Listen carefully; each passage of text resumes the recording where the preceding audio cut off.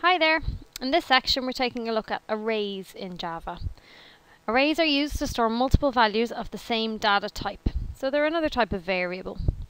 We're going to take a look at declaring, creating and assigning values to one-dimensional arrays. We're going to look at getting the length of an array, traversing a one-dimensional array using a loop so that we can visit each index in the array, declaring, creating and assigning values to a two-dimensional array, and then finally traversing a two-dimensional array. So let's get started. First, let's take a look at a one-dimensional array that would hold integers. So we mentioned that arrays are variables that can contain one or more values of the same data type. The key here is that all of those values have to be the same data type. They can all be integers, they can all be strings, they can all be characters, they can all be doubles, but they must all be the same. So in this first example, we're going to take a look at declaring a one-dimensional array of integers called R. R is the name I've given the array in this particular example, but we could name it whatever we want. To declare a one-dimensional array of integers, it looks like we're just declaring a regular integer variable. We use the keyword int, and then the name of our variable, which in this case is R. But to denote that it's an array, we put two square brackets after it. So there's no space between the square brackets, just an open and closed square bracket, and then your semicolon. And that tells Java that this is not just a regular variable, but it's an array. So it's going to hold more than one integer value. So we get our box and it's labeled R. And you'll see it's a longer box this time because there's going to be space in there for more than one piece of information. To create this array of integers then, because it's not completely done until we create it. So to create this array of integers, again, it's still called R, but we have to give it a size. And in this instance, we're going to say it can hold 5 values. So we say R equals new int, and this time in the square brackets, we put the size. So in this instance, the size is 5. So we declare a one-dimensional array by adding in the empty square brackets, and then to create it, R is a new int of size 5, and the 5 goes in the square brackets. And what that does is it divides our box up into 5 sections. Each value, or each section, gets its own index, so it looks kind of like the strings that we looked at in a previous section.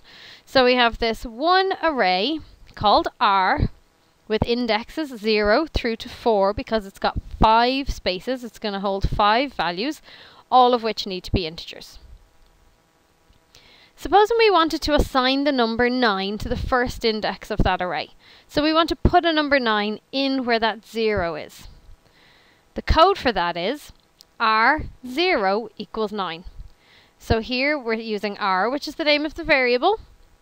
If it was just a regular variable, we would just say R equals 9. But because it's an array, we put the index in the square brackets and then we assign the value 9. And what that does is it takes our 9 and it pops it in index 0 of that array named R. So let's take a look at another example, this time using strings. Because we've said already, arrays can hold any sort of data, so long as all the different values that are in one array are of the same data type. So if we'd want to declare a one-dimensional array of strings called words, okay, again, words is just the name I've given it. The code to declare this is string words followed by square brackets. So again, it looks like we're just declaring a normal string called words, but we're adding on these square brackets to show it's going to be an array of strings. That makes our box labeled words. Then we need to create that array of strings, and in this case we're going to give it a size of 3. You can make it any size you want.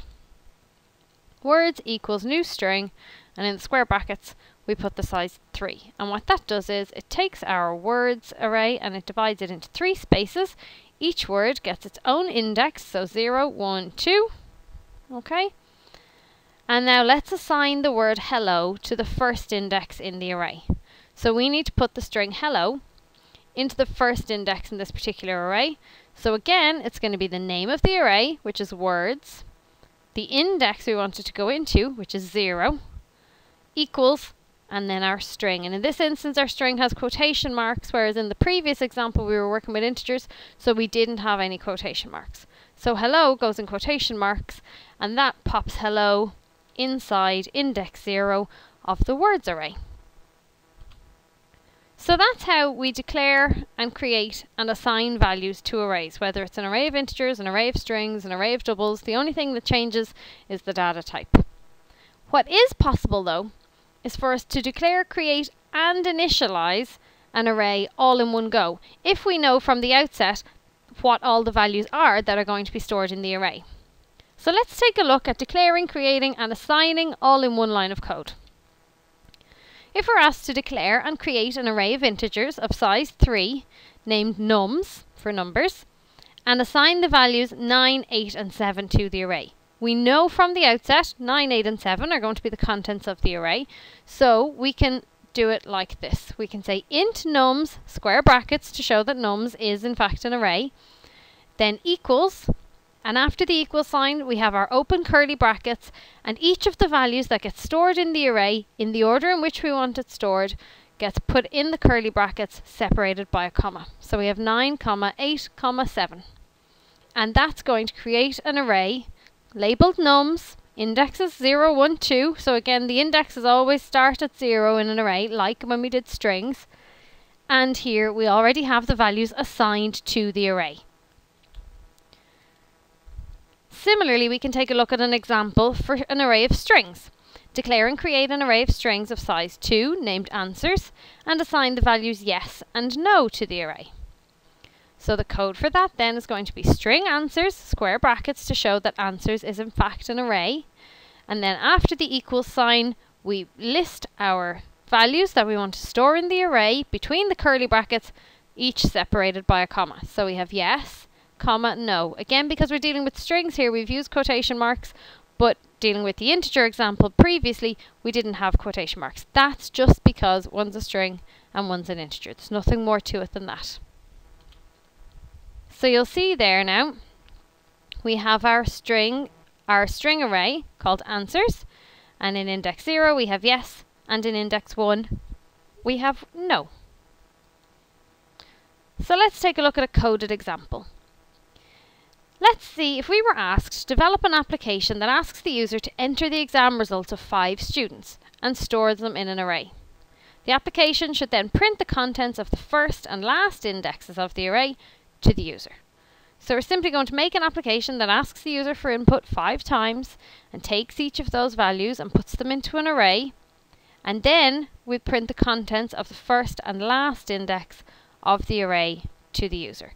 So let's take a look at TextPad and see how we might tackle this. Okay, so here we are in TextPad, and I've already opened a new file and saved it as results1app.java. So again, we're just doing this example using an app class rather than complicate things with an instantiable class, just so we can see how the arrays work. I've already used my comment at... Okay, so here you can see I've opened a new file in TextPad and I've saved it as results1app.java. I've also got my comment here at the top of the file, and I'm going to just do this as an app class rather than get bogged down in the detail of an instantiable class just yet, so that we can see what the purpose of the array is. So we'll start with our class header, public class results 1 app, public static void main string args, and then I declare my array, so int r semicolon, don't forget my square brackets. Okay, so I've declared my array. I want to create my array then, r equals new int, and in the square brackets I put the size, and we're doing 5 exam results, and then our semicolon at the end. I'm going to ask the user for input. I'm going to ask them to input 5 different values. So we import java x.swing.j option pane. Okay. Now there's a number of ways I can do this. Okay, I want to assign, supposing we want to just read one value from the user, and we'll put it into the first space in the array. We say r0 equals j option pane dot show input dialog null comma enter a result.